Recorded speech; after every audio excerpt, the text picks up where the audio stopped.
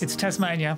End of segment. You can't. Oh, okay, it was a quick one. We'll cut it down. We'll cut it down. We've never managed to get there. I've had one. What? We couldn't film a real estate series set in a swimming pool. We don't have the bods for it yet. We don't have the bods. We don't have the wetsuits. If we did, though, we would have done it. We film in Tasmania, obviously, but within Tasmania, what are our top 5 locations? It's Tasmania. End of segment. You can't. Oh, okay, it was a quick one. We'll cut it down. We'll cut it down. My first favourite location has got to be the Longley pub, which upsets me that I've never had an actual beer in that pub. We've never managed to get there.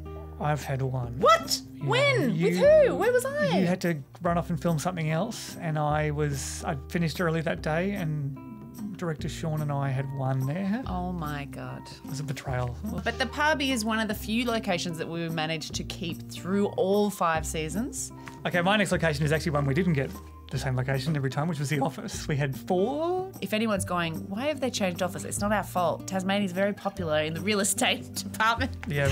And we got kicked out. We couldn't keep the venue. So we just changed it and then didn't mention it. And the one in Oatlands in particular, we put in as a joke, but it's real, which is the council turned it into a swimming pool. Yeah. So we couldn't film a real estate series set in a swimming pool. We don't have the bods for it yet. We don't have the bods. We don't have the wetsuits. If we did, though, we would have done it. You know, we were too lazy. I don't know if our computers would have worked. It was a disaster. We couldn't have done it, all right? So we had to move offices a lot. So the 4th office is your favourite? Is my favourite.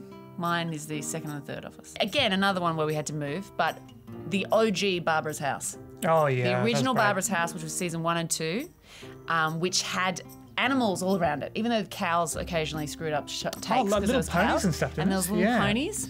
And it had a big shed where we all ate, which was really close to the house. It had a lot of little rooms. But it was just, I really like, that was one of the first times, season 1, when I was just blown away what the art department had done. Okay, my next one is one we visited earlier. It's Damien's house.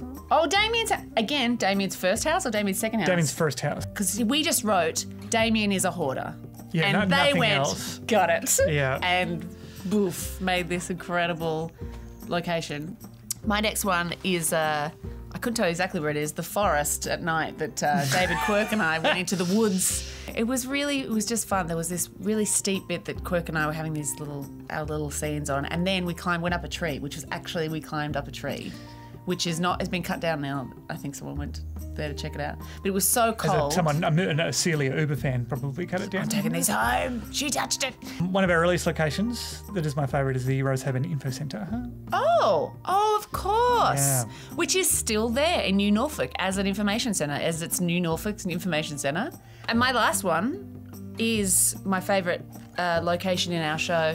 It's my favourite location in the world, which is any bakery.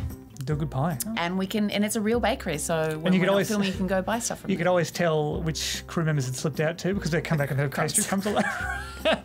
Yeah, this is one of my favourites because I just didn't think we'd be able to do it when we wrote it, and it's the art house. That was we just made that someone else's problem. Yeah. We just wrote, the house is weird, full of art stuff. Yeah. And then we turned up and went, wow,